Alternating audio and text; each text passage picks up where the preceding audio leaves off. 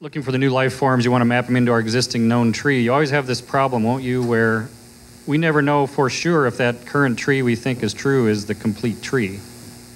So it'll take a little more work, even if you have a life form, to even figure out whether it really maps into the tree, because we might have the tree wrong, right? Yeah, let me see if I can find the tree in this slide. Rex raised a good point, which is it's hard to know what's really not on your tree when you only have one tree. It's hard to know the boundaries of the tree when you only have one, and it's hard to know that you've got the complete tree when you've only got one. And in some sense, we'll only be able to answer the question when we've got something else to compare to. And I like to explain it with a simple story. Imagine you have a library and all the books are in English, right? Now you get a new book. Let's say you get a new book in Spanish.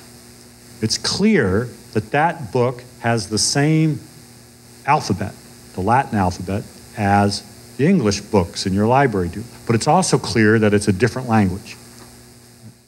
On the other hand, you could get a book in Chinese. And it's clear that it's not the same alphabet at all. And in fact, it's even a completely different schema for representing information. And you could have 3 books, English, Spanish, and Chinese, and they all could be books on how to build a chair.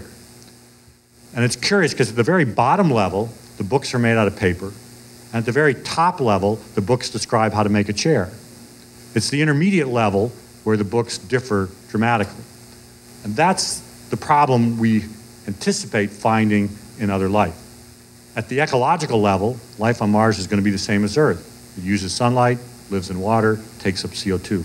Ecologically, it's got to be the same because it's living on a planet that's got the similar ecological opportunities and challenges. At the bottom, it's going to be the same, carbon and water. And that's why we go to Mars, because that's an environment with carbon and water. Where we're hoping to find differences is in this intermediate complexity, and that is the complexity represented by this tree. But how can I be sure it'll be different, and how different it will be? Will it be like English and Spanish, which is a hard case to pull apart, or will it be like English and Chinese, obviously different? Can't say until I actually get them there to look at. Question here? So at least I didn't need 50 slides to answer your question, just one.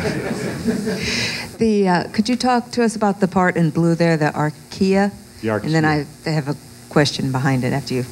Yeah, okay, thanks for that question. This is this diagram is the original tree of life as mapped out by Carl Woese, who was a biologist at the University of Illinois, Urbana, who first pointed out that this is the correct mapping for life on Earth. Brilliant piece of work, and he hasn't got the Nobel Prize for it yet, but if they asked me, I would certainly vote for it.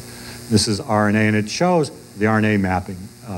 There's other ways to map out the tree, but they're all effectively make the same point. And it makes 2 points. One is that all life can group into these 3 domains: bacteria, eukarya, which plants and animals and most of your friends and your neighbors, unless you live in San Francisco. And then you find archaea and bacteria. Archaea, if you flew into San Francisco airport and you saw the pink ponds out in the bay, those are archaea, extreme halophilic bacteria. Normally people think of archaea as sort of obscure organisms that only live in extreme environments like the saturated salt ponds out in the bay. But in fact, they also live inside our intestines. You have about 1% of your gut bacteria are archaea.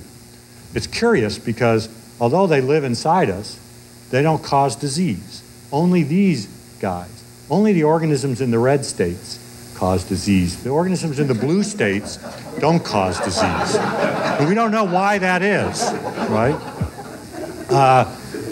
And yet what's curious, makes it even more curious, is that these organisms are more closely related to us than these organisms. Here's the common ancestor. They're more closely related. We have archaea in our gut, and about 10% of the population have methanogens. So you actually produce methane. And in cows, the methane is produced by methanogens. The one ecological niche that archaea have that no other microorganism or eukarya has is methane production. And it's very curious. We have no understanding why do these guys not cause disease? Why is methane production the sole province of archaea? To me, it's the favorite question as the type of question that we'll have a better understanding of if we have more than one tree to compare. It's a question about looking down on trees of life rather than looking inside a single tree of life. And understanding why bacteria cause infection and archaea don't could have some important implications. And so the question I was going to ask is how can we really be sure that the blue isn't already extraterrestrial? Oh, we know they share. I have another slide, but I'm not even going to search for it. All these organisms on this tree have sequences in their ribosomal RNA that are identical. There's a stretch in the ribosomal, in the 16S ribosomal RNA coding for that basically says, I am from Earth. And it's a conserved sequence all through the tree of life. It's the basis for a tree like this. So we definitely know that these are like books that all have the same words. All the genomes of each of these organisms share major paragraphs even, not just words, but entire paragraphs that are duplicated throughout the genome. So it's definitely a single common origin. There may have been other origins that we don't see. There may have been more than one type of life that we haven't seen yet. There may be aliens among us, but we haven't discovered them. Partly because the tools we use to search for life are based on this tree.